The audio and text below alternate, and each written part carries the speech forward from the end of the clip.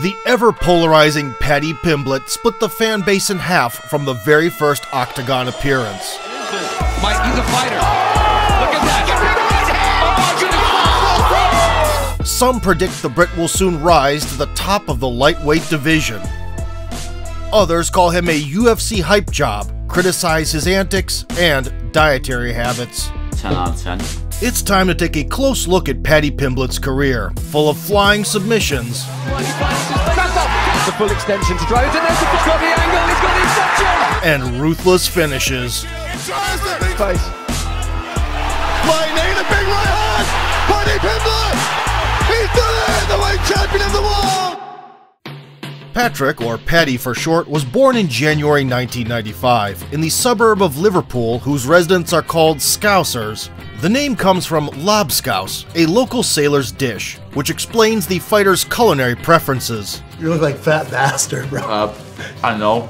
The city is also famous for its noisy football fans, who instilled their rough street code into young Pimblett. But it wasn't until he saw the brutal war of attrition between Diego Sanchez and Clay Guida in 2009 that the 14-year-old found his calling. After first stepping into the cage at the age of 15, Pimblett had a dozen amateur performances in just 15 months. The pay-free run through local promotions did not last long. Nonetheless, Paddy managed to earn the nickname The Baddie and established himself as an aggressive wrestler with decent ground and pound. Dropping some heavy shots in. However, it was in grappling exchanges where the future BJJ black belt shined brightest, drowning the rivals in submission-infused deep waters. Right there now. He's panicking. And he's tapped out! Yeah. A regular guest in the cage with a record of 7-2 by the end of 2012, the still buzz-cut Paddy was primed for a switch to professional MMA. Fight me! You're funny! The skinny Liverpool kid started out as a 135-pounder. The 17-year-old Pimblett's debut opponent couldn't last even 2 minutes. The very first exchange ended in a clinch with a following takedown. Paddy then scored a quick technical knockout.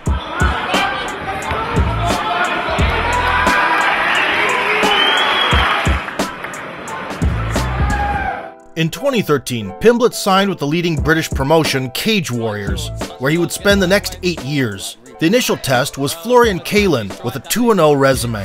The Baddie immediately took the center of the cage and began to fire away on the feet. Those accidental low blows, very crisp punches from Pimblett though, a lot of rotation. Grueling clinches also played into the Scousers' favor. Unlike previous bouts, this one went the distance. Paddy! The Paddy! To kick off the next clash, Paddy landed a couple of accurate left hands. Go early. But due to an ill-advised flying triangle attempt, Triangle early on, very conceded a position and got his neck trapped in an anaconda choke. The anaconda off the sprawl, that is a favourite. Looking pretty tight at the moment. Well, I think he stopped And him he's early. out! That is it, he actually said that is it. By March 2014, Pimblett had a new hairstyle, which may have caused him to miss weight for the first time. Following 2 rounds, the Baddie was on his way to a hard-earned victory, mixing takedowns with ground and pound. Here's the pass into Mount. Pimblett postures up. That your opponent is in. Even a fall in the third did not break the Scousers' will. He found the strength within to make a comeback and win another decision. Martin, the silence of Sheridan trying to defend this takedown. And let's see how much the Paddy Pimblett! It seemed like the up-and-comers hype train was beginning to derail. Yet, the next fight with Conrad Hayes changed everything. Having failed on the scales once again, Paddy connected with a high kick in the prologue. Trying to do leg kicks, he eats a shin early on. The grappling virtuoso soared into the air with a triangle. The forward flying triangle attack. Hayes tried to resist, but in his native element, Pimblett was one step ahead. Like he might be fighting his big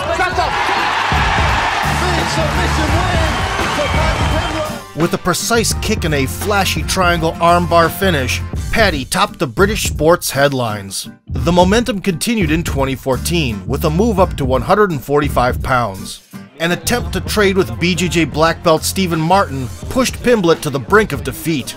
Double Paddy managed to get up. Martin, in turn, unleashed reverse elbows by the cage. After a pause, the referee separated the athletes and they re-engaged. Finishing another big shot from Stephen Martin.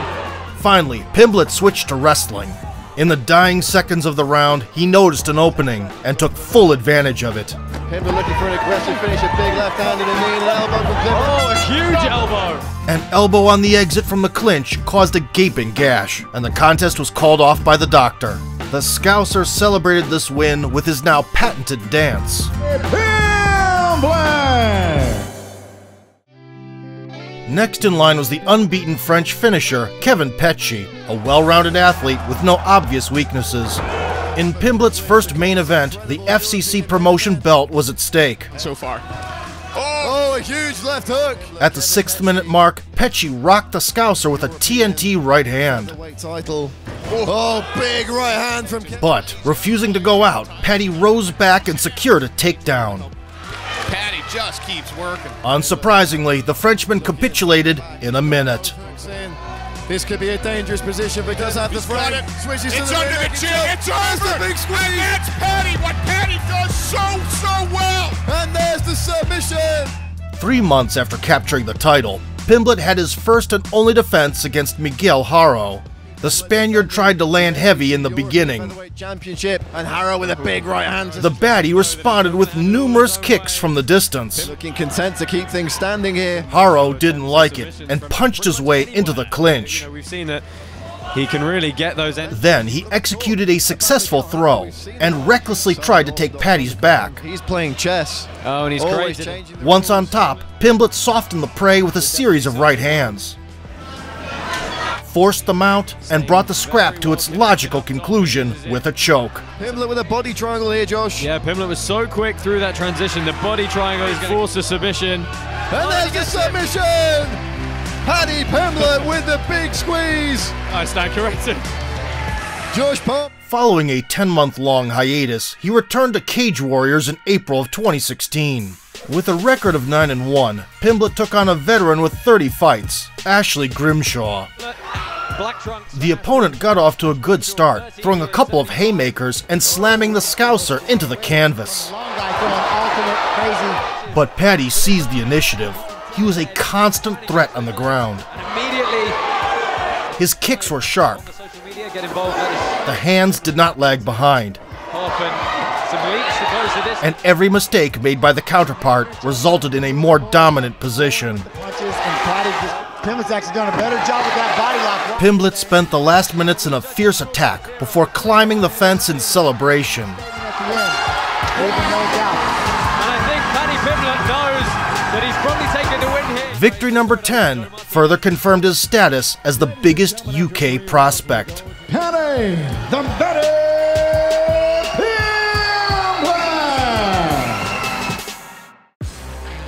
3 months later, the Scouser displayed his typical battle pattern once again. In order to wake up, Paddy took the full force of a thunderous blow to the head, Technical base. Big combination from Teddy Villa. then transferred the action to the mat, took the back, and got to work. Oh, it's trouble in the opening minute and a half. And he comes back now, like you said, looking for the submission. And the triangle's in. The adversary made it to the end of the first round, although in the second, failed to defend the rear naked choke. Back if you're late turning round. He's got Paddy Pimblett with a big squeeze. And there's the submission. Paddy Pimblett submits Teddy Villa at Cage Warriors 77. The subsequent self-promotion masterclass proved that the only path for Pimblett was one to the top. No one's knocking me out. I've said it before. I'll say it again. I'm a Scouser. We don't get knocked out.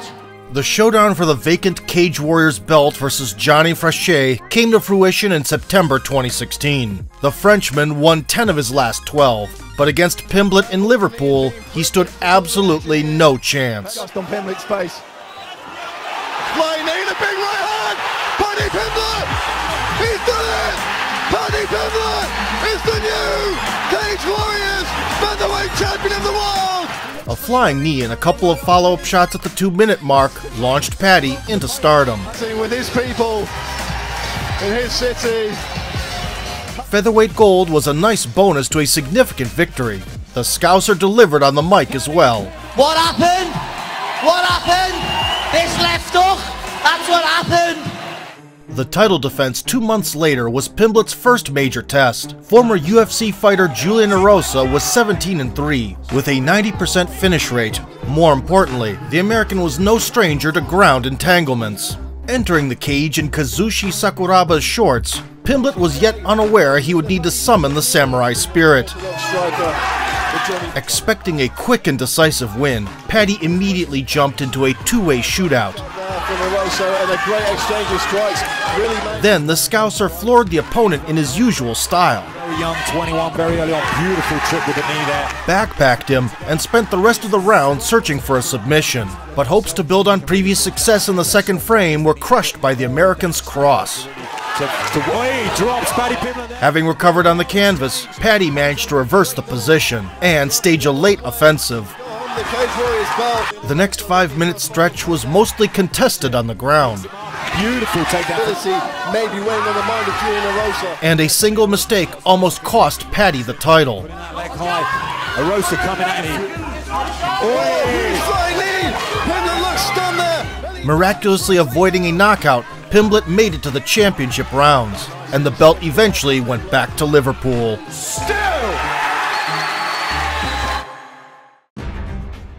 The win was the 9th in a row for Paddy, and the last in his initial 5-year-long run as a pro. The UFC expressed interest in the rising Scouser. Reluctant to vacate the belt, he postponed the overseas debut and agreed to defend the featherweight crown. Nevertheless, the brutal weight cut for the event in April of 2017 disrupted the plans.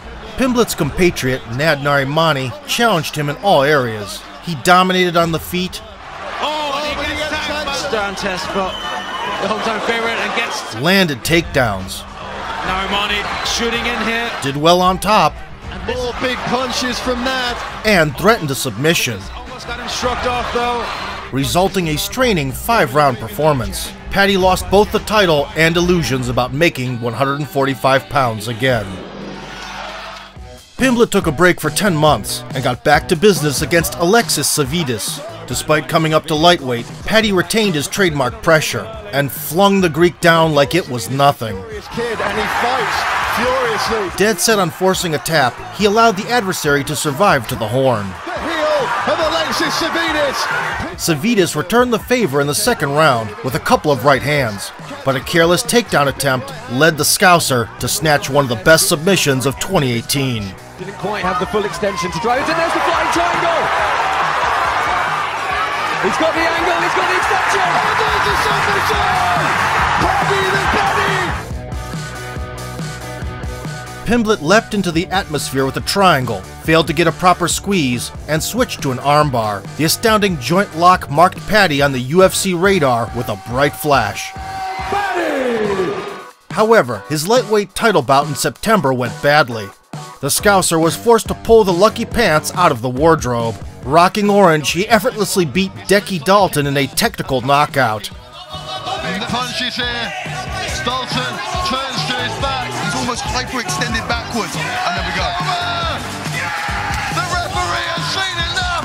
Paddy, the Paddy is back. The farewell opponent in Cage Warriors was David Martinez, victorious in his last 6. Uncharacteristically, Pimblett made the counterpart swing at the air. Having found the groove, Paddy began destroying Martinez. Oh, nice shots there from Pimblett. Chasing Martinez round, a flying knee from Pimblett. We've seen him use that before. Big takedown from the Paddy. An easy back take and an inevitable strangle put an end to the confrontation. That rear naked choke throughout the whole done. round. He's Oh, this is softened big off. squeeze And it's over! Beautiful Paddy, work. the Paddy is back! In the aftermath, Pimblett urged Dana White to give him a call, which he did. Really very impressive. The 26-year-old prospect got signed in 2021 with a 16-3 record. A willing scrapper named Luigi Vendramini was the first challenge. The plus 130 dog. Pimblett rushed forward from the word go, Oh, and a jumping switch kick. but soon a Brazilian dynamite explosion echoed through the arena. The Vendramini corner. For almost a round, Paddy was heroically accepting punishment. while Vendramini was dishing it out. Taking his left hook. It's that left hook every time. Yeah. By the last minute, the Scouser finally came alive and delivered a series of crushing blows. I think Pimblett is, though. Mike, he's a fighter. Look at that. Get right. Fighter, boy. Oh, he's a fighter. Oh, the big right hand.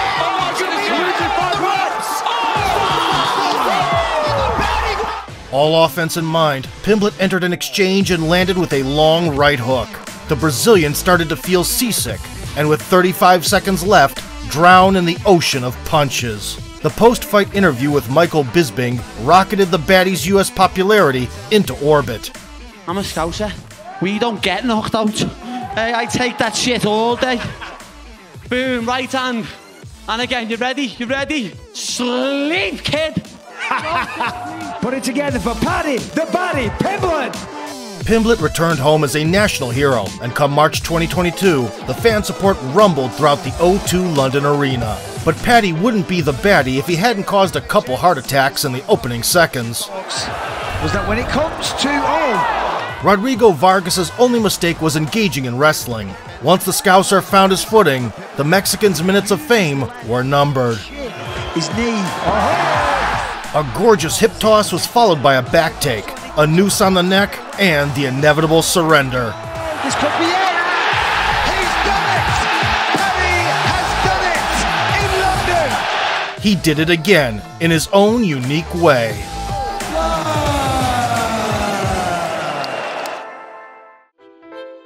Unwilling to sit on the sidelines, 4 months later, Pimblett performed at the next London event. His foe, a grappling wizard named Jordan Levitt, was 6-1 with 6 submission wins. 2 years prior, the Monkey King made a splash with a Knockout of the Year contender. Oh, wow! That's it! The crowd greeted Paddy as the main star attraction. The Scouser was having fun during the walkout, but in the cage, he meant strictly business. Here inside the O2 Arena. Once in the line of fire, Significantly, the American initiated a clinch battle and scored a slam takedown. Triangle. In turn, Pimblett threatened with a guillotine attempt, then disengaged when an opportunity presented. After a brief exchange, Paddy banked the rest of the round on the mat in dominant fashion. And he's got that neck. He's got the neck. now he's taking the back. Good finish to the round for Paddy. This is a great end to the round. That success accelerated quickly in the second lap.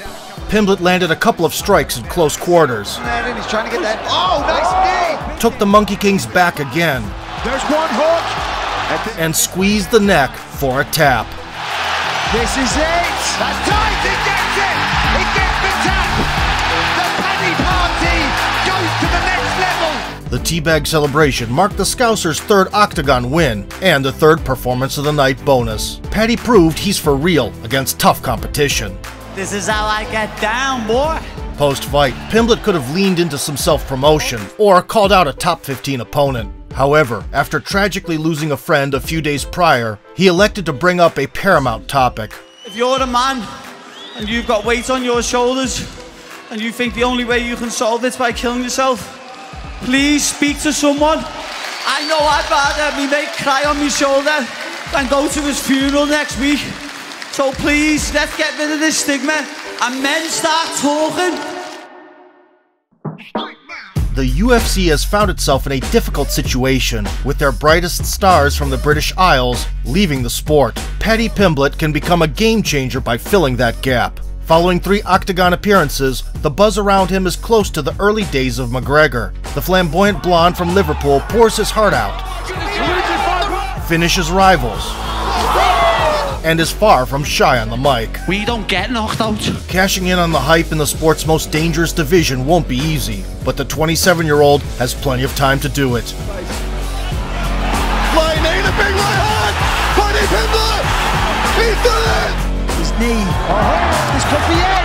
Not worrying about the the full extension to drive it, and there's the got the angle. He's got the extension. If you enjoyed this video and want to see more, choke the like button, subscribe to the channel, and vote for sport.